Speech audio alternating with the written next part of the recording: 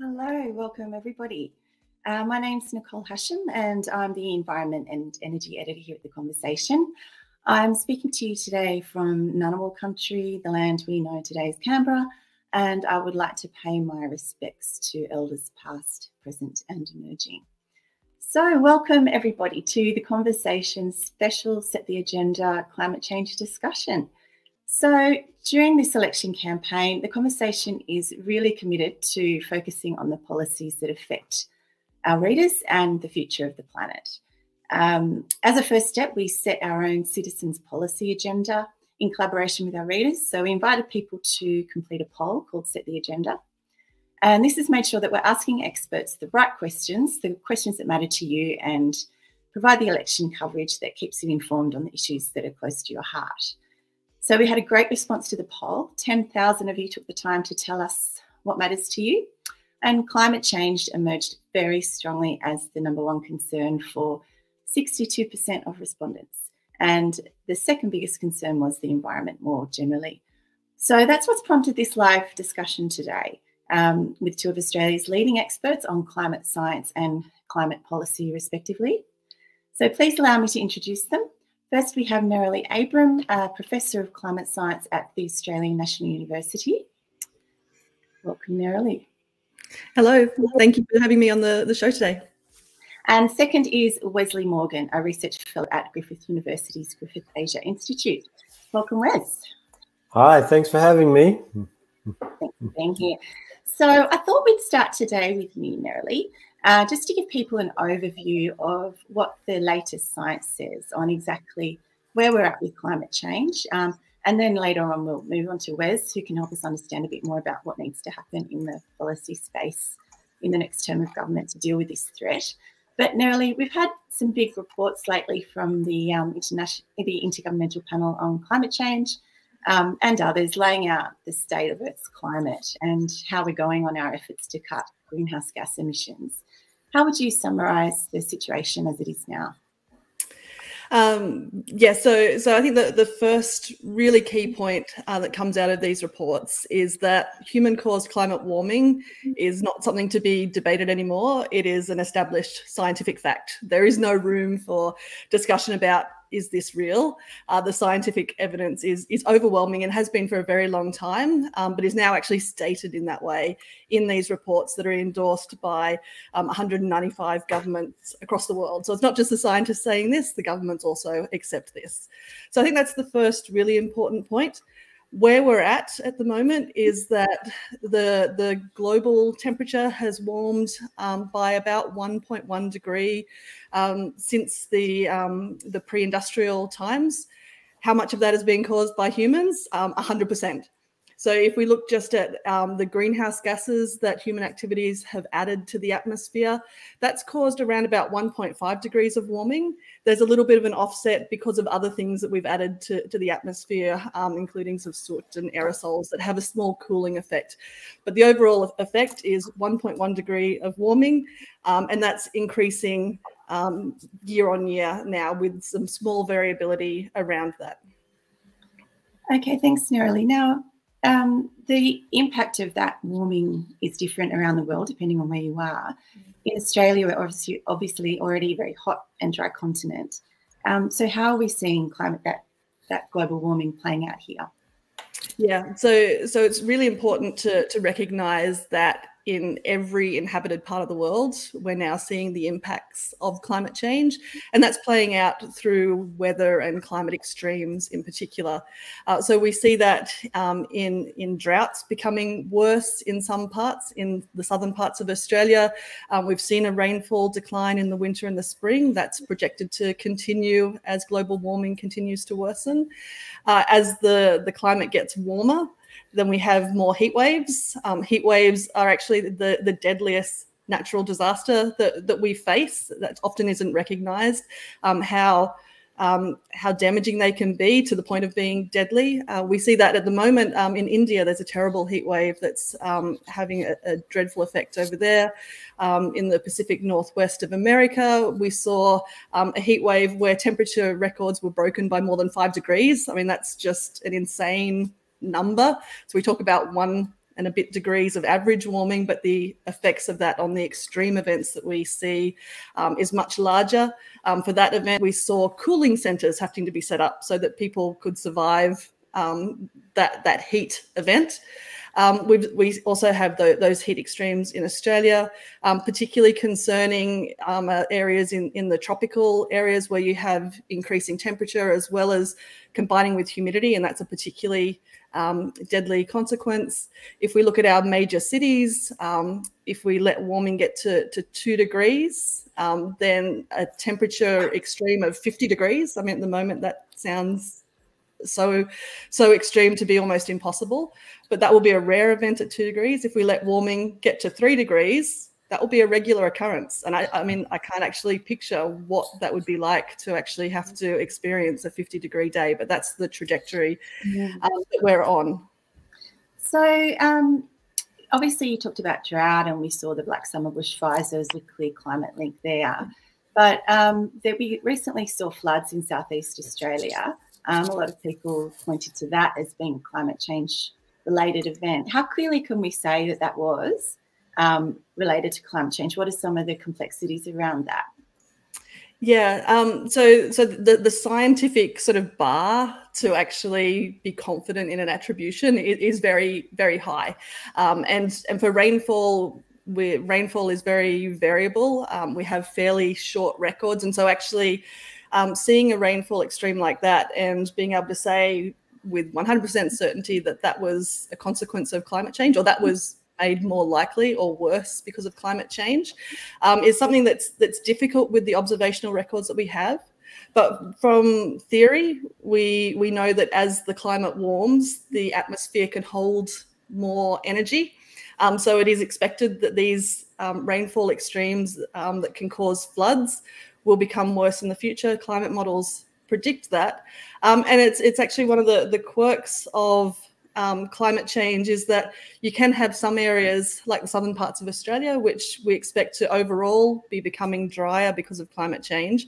But at the same time, when it does rain, that rain can come in very sort of heavy packages. And so that is really a huge challenge for adaptation if you're trying to adapt both to having less rainfall, but also when it falls, it can be in these really sort of devastating large rainfall events. So there's a lot of complexity there, but it is a consequence of climate change that we expect to worsen into the future. Mm-hmm. Okay, thank you. Now, just sort of in the context of policy making, it's not always helpful to focus on worst case scenarios.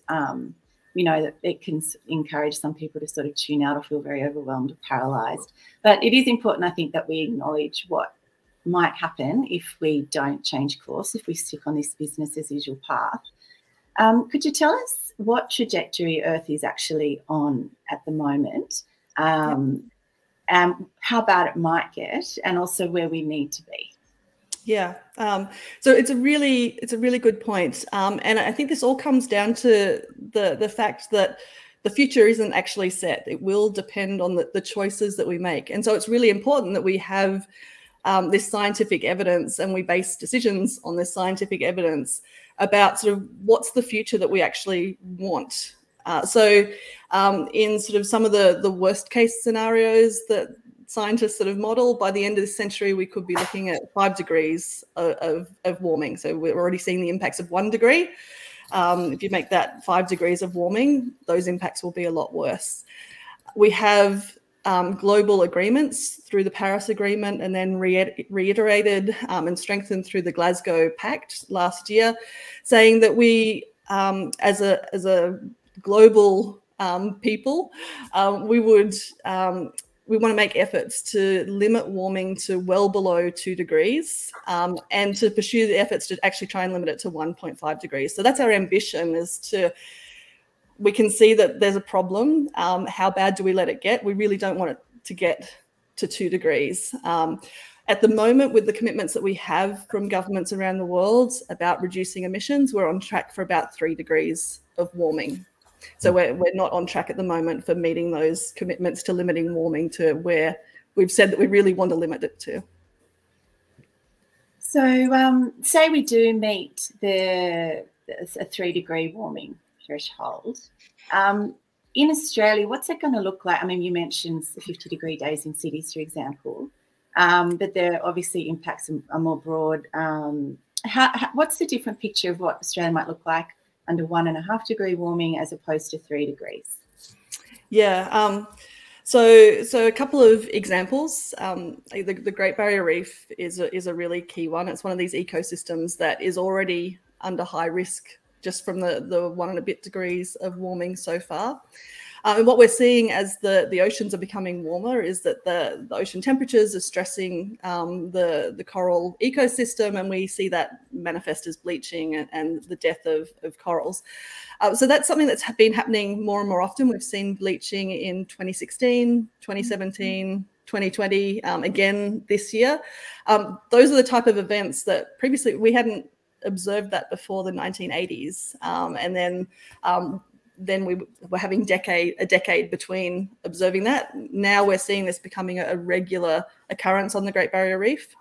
If we let warming get to 1.5 degrees, then the temperature that the reef environment is living in will hit that same level as what in 2016 caused terrible bleaching and widespread death.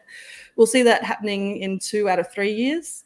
And we will expect 90% of coral reefs around the world to have been lost.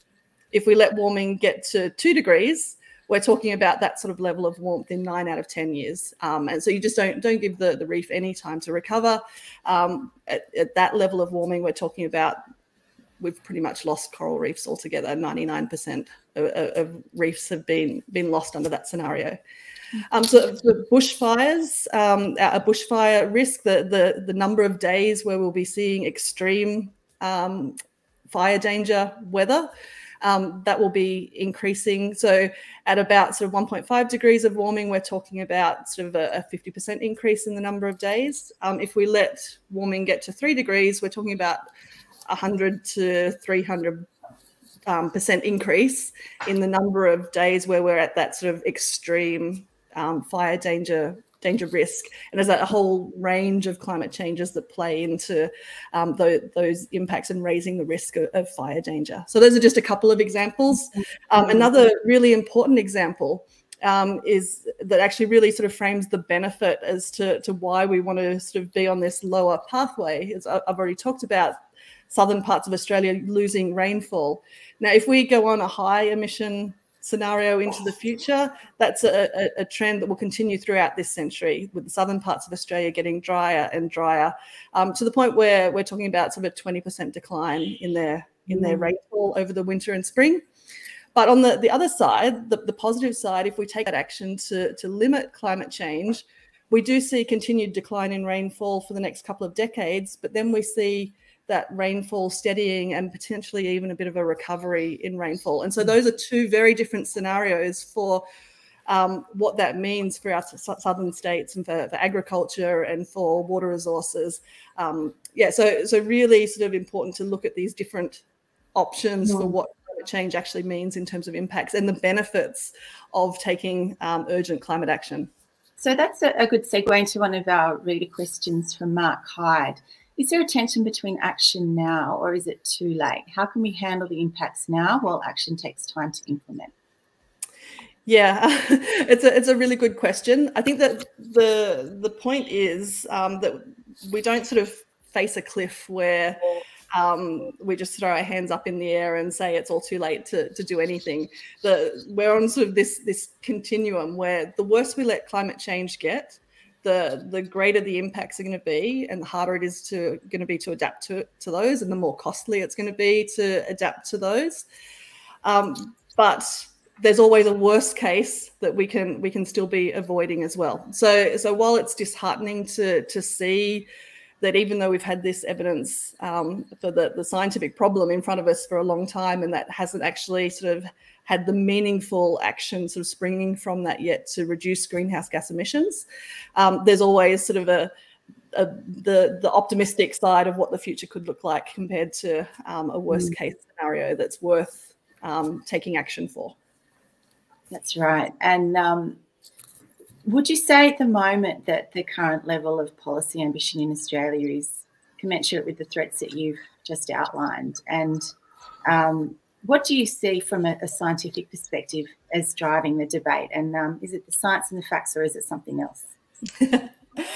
So at the moment, the policies that we see, the policy that Australia currently has, what we see sort of being discussed from the major parties is not aligned with the scientific evidence for what we need to do to meet those global commitments that we've made to limiting warming to well below 2 degrees.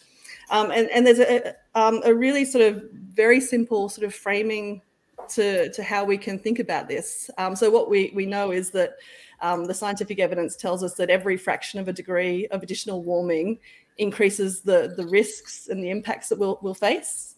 And every tonne of carbon dioxide that's emitted to the atmosphere increases warming. And so we have the target for where we want to sort of put that upper level of how bad do we let global warming get. And scientifically, what that does is it gives us a carbon budget, the same as if we had sort of a budget for how much money we've got to spend in the month, and we need to make sure that we stay inside that so we can live within our means. We can frame the climate discussion in exactly the same way.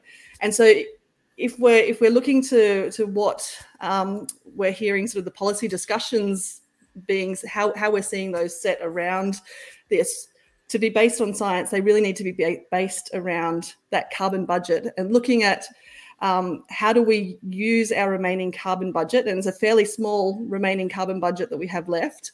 How do we use that in a wise way to enable us to make this transition to net zero?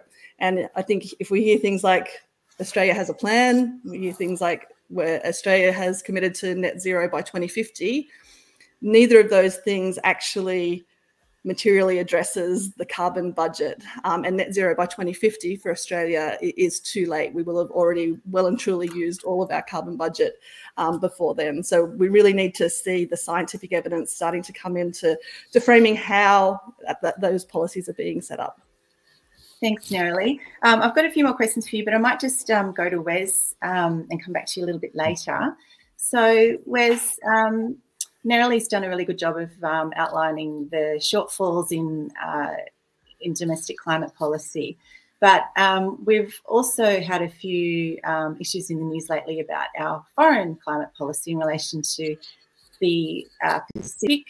We've had a big development there with China's security pact with the Solomon Islands, which Labor says is partly the result of Australia's failure to show leadership in the region on climate change. Do you agree with that? Oh, look, I do. Australia's lack of leadership on climate has undoubtedly undermined Australian foreign policy in the region, in the Pacific Islands. I lived in the Pacific for more than a decade, and I taught international relations at the University of the South Pacific, and I've followed this very closely.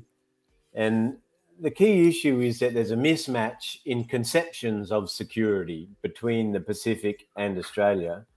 And, you know, for decades now, Pacific Island countries have called on the international community to recognize climate change as a security threat and as an existential threat for some Pacific Island countries. Of course, you know, low-lying atoll states like Tuvalu and the Marshall Islands and Kiribati, they face particular threats. But the Pacific as a whole has, for a long time, been trying to tell Australia that they see climate change as their key security threat. And Australia, for its part, has developed a renewed interest in the Pacific in the context of geostrategic competition between China and the US and China's growing presence in the region. And so Australia's become concerned about its own security in that context, and is really worried about, you know, things like what we've seen happen in the Solomon Islands, where China has established a security partnership. And did that happen because Australia hasn't been doing enough on climate change? You wouldn't say it's a direct cause. You wouldn't say that the Solomon Islands signed this agreement with China because Australia is not doing enough on climate change. But it is clear that, you know, that it has eroded our standing as a security partner of choice in the region, because we're not acting on what they see as their key security threat. And the exact circumstances are unique to the Solomon Islands context and this current Solomon's government, that they say they want to have a closer relationship with China in the hope that it would improve development prospects and more infrastructure financing in the Solomons. And they argue that this security agreement is needed to help to protect Chinese-built infrastructure. And don't get me wrong, it's a problematic security agreement, and a number of Pacific Island countries have raised concerns about it as well. I've got a comment here from Susie McDougall that you might want to respond to. She says that we've already got some climate refugees here from the Pacific because they've lost too much of their home. Is that right? And can we expect more of that in future? Oh, absolutely, we can in future. I mean, this is a real challenge for, when I say it's an existential threat for those low-lying atoll states, their leaders need to stare in the face a future in which they may not have a state. They lose, obviously, coastal erosion, but they lose drinking water. They ultimately face inundation. And so what do? Do you prepare to move your population to live abroad? How do you make that happen? Do you lose all rights to statehood? And these are conversations that are happening in Pacific Island countries to varying degrees. And for some, some atolls in places like Kiribati, climate change is already a key driver for people to move abroad. And there's a lot of internal displacement, including in places like the Solomon Islands, where some atoll states, some atoll islands, because in the Solomons there are low-lying islands as well, people have been forced to relocate within the country to higher islands. So it is a feature of life already in the Pacific. And what is Australia doing in the Pacific specifically in terms of climate leadership compared to what it needs to be doing? Well, you see, Australia has for decades supported climate adaptation projects in the Pacific, community-based resilience building in the Pacific. Australia is the largest development partner for Pacific Island countries, and specifically for the Solomon Islands as well. Just last year, Australia funded a new project for a hydroelectricity project to help the Solomon Islands to meet their Paris Agreement target. So the capital Honiara will be running on renewable energy from this hydro project. But the Pacific Island leaders, they look at this and they see Australia is the world's largest coal exporter, or vies with Indonesia to be the world's largest coal exporter. Australia is not doing enough to reduce emissions at home. Australia has the weakest target to cut emissions in the developed world. And Pacific countries are saying, look, your assistance to the Pacific, while it's welcome and while it's needed, doesn't offset the fact that you're not doing enough to tackle what we think of as our key security threat. So Australia is a valued partner, but that's not what the Pacific wants to see. They want to see Australia taking real action to cut emission and joining them to call on others to cut emissions. The Pacific, they know that China, for example, is the world's largest emitter, and they want to see China move away from coal-fired power, and they want Australia to join them calling on China to do that, to reduce their emissions. That sort of flows into a question here from Rosalind. She says, science is understood by many, but the practical solutions are not. Could we have some focus on that so we can evaluate each political party's approach? So I might now just ask you about the respective pledges of the major parties going into this election. A lot of respondents to our Set the Agenda poll wanted to know about emissions reduction. We've got the coalition pledging cuts of up to 28% by 2030 based on 2005 levels, net zero emissions by 2050. although we've heard Matt Canavan and some of the other nationals saying this week that that target doesn't really mean anything anymore. We've got Labor pledging a 43% emissions reduction in that same time frame, but we've also had Anthony Albanese saying Labor is prepared to support new fossil fuel projects if they stack up economically. So what's your assessment of these various policy approaches of the major parties? Well, to look at them separately, right, to think about the coalition, I mean, they are saying that they intend to cut emissions by 26 to 28% this decade. And that is the weakest target in the developed world. So that is behind our peers. But we can also look at the coalition's record. They've been in government for much of the last decade, and they've really failed to do anything to tackle emissions. What emissions reduction we have had in Australia has been driven by the actions of state governments, by business, and by households. So most of the emissions reductions over the last 8 years has been in spite of the federal government, not because of the federal government. And, you know, the federal government, this government, when they first came to power under Tony Abbott, the first thing they did was abolish the Climate Commission. And then they abolished the carbon pricing scheme. And their approach to climate policy is a matter of record. They also have failed to protect Australians from all of these impacts that we're now seeing from climate change. You know, Nerilie set out so eloquently the devastating consequences that we're facing now, and will only, you know, increase. We'll face more often. And this kind of climate denialism from the federal government means that they haven't listened to the climate experts. They haven't listened to the emergency leaders when they've warned about things like major bushfire events, when they've warned about things like, you know, just the floods that we've had this summer. It's a La Nina summer, and the federal cabinet was warned that we had faced the prospect of flooding.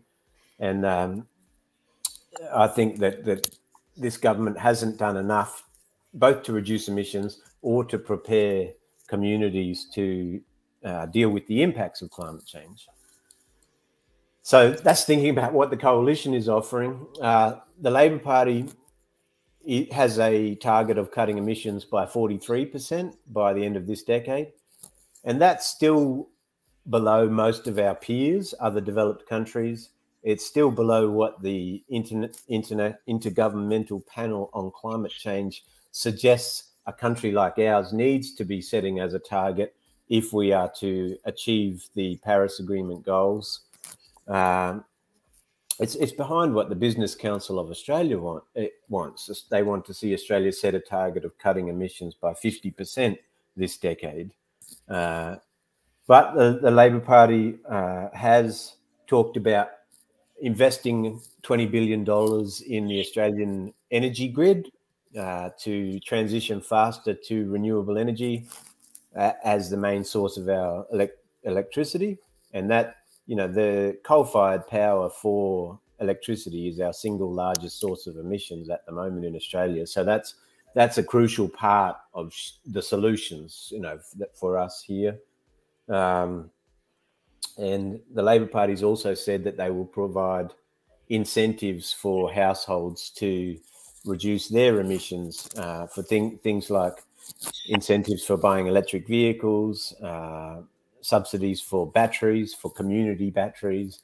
So there are some differences in policy between the major parties on offer. But neither quite cut the mustard, it seems. Well, yes, and both major parties have, as you alluded to earlier, a stated commitment to Australia's fossil fuel exports. So the Labor Party, for example, has said that, you know, if new coal mines stack up environmentally, economically, then they will be approved. So there's this real reluctance, I think, by either major party to get ahead of what they see as a market-driven transition. You know, they're not prepared to really show policy leadership in driving Australia towards more ambitious commitments. And obviously the culture wars that have shaped climate policy over the last 10, 15 years, both major parties, I think, are very wary of that. But I do think that we're entering a new era. You know, the changes in the global over the last 2 years, more than 100 countries representing 80% of the global economy have committed to achieving net zero emissions. And that changes the landscape. That changes Australia's economic interests immensely. You know, I'll get to that in a minute. We've got an interesting question here from Lois Wishart, which either of you are welcome to answer. Aside from voting for action to reduce carbon emissions, what can citizens do to help convince governments and fellow citizens that this issue is existential and needs urgent mitigation? Are Extinction Rebellion's disruptive activities helpful, or just getting people offside? And how do we counter entrenched vested interests, whether from media or big business? A lot in there. There is a lot there. Nerilie, do you want to have a first stab at a response to that question? Yeah, I can have a first stab. So I would say that absolutely voting is really important. I think that Wes really covered nicely the position of what we see from the major parties. I would say that there's some really interesting options available from the independents, and that might be what we need in terms of setting up a government that will actually have some teeth in terms of tackling the climate change problem and emission reductions in a way that is aligned with what the scientific evidence says that we need. So voting is critically important. But as well as that, I think it is really important that people make their voices heard. And by being vocal, we know that governments will actually respond to what they're hearing from people. There's also what they see from industry and business as well. But we do need to actually be vocal, and there's various different ways of doing that. And so I think it's finding the way that you can actually sort of express what's important to you. We've already seen through the survey that the conversation has done that the climate issue is the top issue for people in this sort of area, and so it's making sure that comes through, and if it's something that the people want, and if it's something where we're really sort of seeing the impacts that this is having on communities and on individuals, and the economic costs of that, the personal costs of that, so that we can actually sort of have that discussion of not only what does it cost to make these transitions and reduce emissions, but what do we actually save in terms of the avoided costs of the damage that comes from climate change as well. Thanks, Nerilie. Wes, did you want to jump in?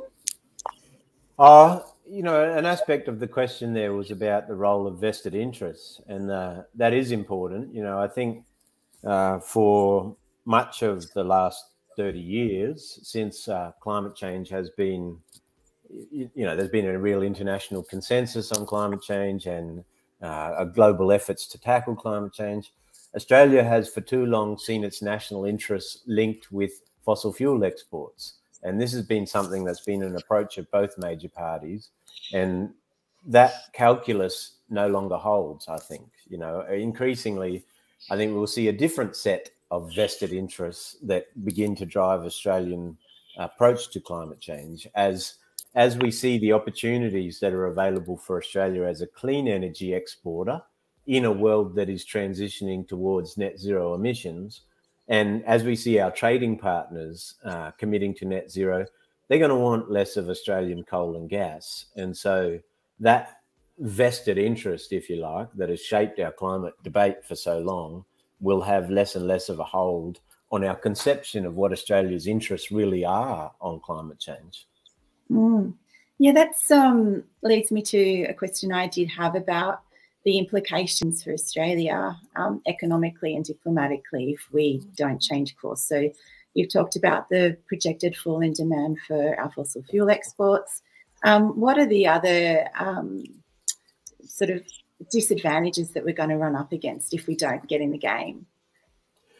Well, one thing to think about that I don't think is talked about enough is the consequences for Australian foreign policy, for Australian strategy. You know, we talked about the implications in the Pacific, but our key allies and friends on the global stage want to see action from Australia. They want to see, you know, at COP26 in Glasgow last year, the United States set a new 2030 target. The UK set a new 2030 target. The European Union set a new 2030 target. Japan did, Korea did, New Zealand did, Canada did. Australia didn't. You know, if we continue to refuse to take action and join that consensus, we'll be isolated on the international stage. And, you know, we already are, I think. We're seen in a basket alongside Russia and Saudi Arabia as a small group of countries that are a real block on global action on climate change. And it's no coincidence that we're the world's third largest fossil fuel exporter after Russia and Saudi Arabia.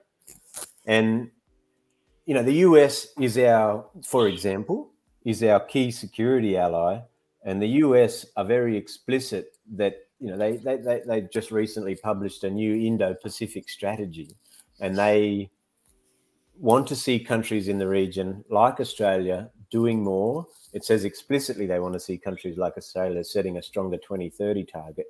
And if we don't, there will be costs for us diplomatically, as well as the costs that I think a lot of people have talked about in terms of economic costs, you know, and I could draw that out a little if you want, but there are the European Union, for example, is considering carbon border tariffs on exports from countries that are not doing enough to reduce emissions. And that will have significant impacts for Australian exports and for Australian jobs. And other countries are looking at joining the European Union in doing so. Just this year, the G7, which is a group of leading advanced democracies, they're contemplating a new carbon club, a group of countries that will set minimum joint standards on climate action, and they will impose costs on others who are not meeting those joint standards. And that's the way we're going to see the international environment move. As you know, the imperative is clear that we need to be cutting emissions globally this decade. So the costs diplomatically and in terms of, you know, Australia's economics, the cost to us will only grow. Thanks, Wes. Nerilie, I might ask you to respond to this question from Matt Ellison. Should we be seeing obvious planning for development of new communities safe from floods and fires? He's made reference to Lismore. Obviously, they are considering the need for relocations, sea level rise for low-lying coastal communities. I suppose in terms of your expertise, the question is how much climate change is already locked in, and to what extent do we need to accept that we need to adapt no matter how quickly we reduce emissions from this point?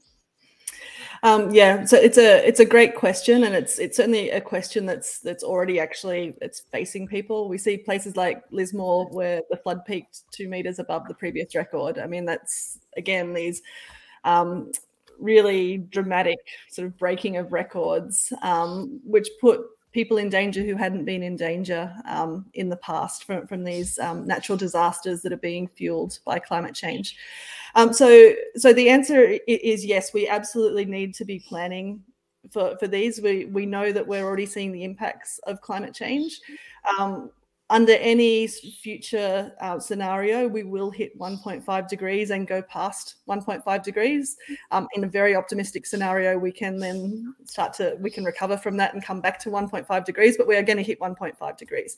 So that's the absolute minimum that we should be planning for in terms of the future impacts, that we need to make sure that our communities are protected from. And I think that there's a really important role here for governments to be assisting in that.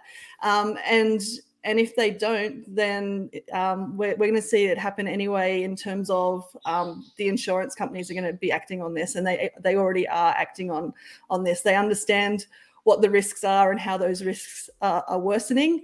And so we see economically that it's going to play out through those sorts of avenues. And then I think that there's also a really important aspect here in terms of what's sort of locked in for the future. And for some of these climate change impacts, once we can stabilize climate change, then those impacts will also stabilize, and we start to get to a new situation that we can develop our society around to be safe around this new climate that we settle in. But there are some elements of climate change where there are long-term changes locked in, and sea level rise is sort of a particularly key example of that, where even if we limit warming to 1.5 degrees, we're going to see the oceans continue to rise for centuries to millennia to come. So the key difference there is, depending on which pathway we are, a high emission or a low emission pathway for the future, that will determine how quickly sea level rises, and ultimately how many meters of sea level rise we're going to face. The difference there is how much sort of time we have to adapt to that, and a low emission scenario buys us more time and sets us at a lower number of meters, sort of 2 to 3 meters over sort of many centuries that we would have to be adapting to in that situation. In a high emission scenario, it could be 2 meters in the next 1 to 2 centuries. So there's definitely work that we have to do to make sure that our communities are safe from those changes that we can predict. We also need to be aware that there are some changes that could be in the pipeline that we're not completely aware of yet. So where there's these sort of tipping points where there can be rapid changes. But we do need to have an eye on that, and we need to recognise that we are already facing the impacts of climate change, and we need to make sure that we're setting people up for a future where they're safe from those impacts. Absolutely. Thanks, Nerilie. We're just about out of time. We've got a lovely question here from Oliver Med, and I might just put it to both of you for a quick response just to finish up. What top 3 changes to current policy can have the most significant and rapid effect on reducing emissions? So if you could tell the next government elected on May 21 what their top 3 priorities need to be, what would you list? I'll have a go. I mean, the first thing is that Australia needs to set a much stronger 2030 target. There's, this is expected from the international community, and we committed to it under the Paris Agreement that we would strengthen our 2030 target. So we need to do that before COP27 later this year. I also think the next government needs to talk about climate action as a strategic and economic opportunity for Australia. We can't afford another decade of dragging the chain on global action. We need to get real that climate change is happening, and the rest of the world is moving towards a net zero emissions global economy.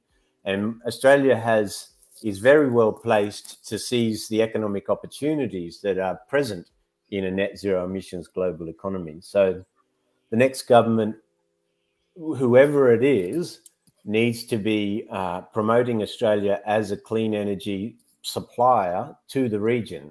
There are countries in our region. We are the sunniest, windiest inhabited continent on Earth. We have a global advantage in the production of renewable energy and clean energy commodities, things like hydrogen, green metals, and we really need to be. The next government, whoever it is, needs to be promoting Australia as a renewable superpower.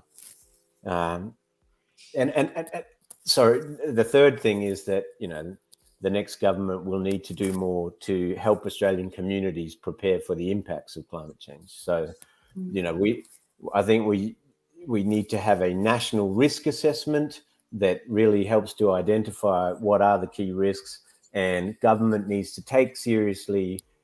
The federal government needs to take seriously its responsibility for helping communities to prepare for what we know is coming in terms of these increasing impacts for Australian communities. Thanks, Wes. And what about you, Nerilie? Great answers, Wes. So I would say, firstly, we need to see Australia setting targets that are based on science. In terms of the carbon budget that's remaining and Australia's fair share of the carbon budget that is remaining, what we should be demanding of our political parties in setting those policies, if we want to limit warming to 2 degrees, we need to be talking about 50% reduction in emissions by 2030 and net zero by 2045. If we want to limit warming to 1.5, where it would be even safer to try and stop this train, then we're talking about a 74% reduction by 2030 and net zero by 2035. So they're the sort of targets that are actually based in scientific evidence. So that's what we need to see. Those are very rapid transitions. So we need to be employing as quickly as possible the technologies that already exist to make that transition. The majority of our emissions are from the burning of fossil fuels, and most of that is through energy generation. So we need to be basically electrifying everything and supporting that, that electrification using renewable energy. And then that will buy us the time and save us the remaining bit of the budget to be able to make the more difficult transitions that are coming up. And to make those transitions, we actually don't have the technology at hand yet to be able to deploy it at the scale that we need. So we also need to see an investment in the science that's going to actually develop the basis for being able to come up with those solutions that we don't yet have to finish the job of stabilising our climate. Thank you. It sounds like very good advice to me. So look, that's all we've got time for today, unfortunately. I'm sorry to all our viewers whose questions we didn't get to. But we will be trying to respond to reader questions throughout the campaign. So keep your eye on the election coverage as we report the findings from the Set the Agenda poll and bring you all the information about the issues that matter to you most. And thank you so much, Wes and Nerilie, for today and for everything you do to try and inject some really valuable information into the public debate. And if you want to see more of Wes and Nerilie or hear more from them, you can check out their recent articles in The Conversation. I understand a link will be added to the chat right now on that. So thanks, everyone, for joining us, and goodbye. Thank you. Thanks so much.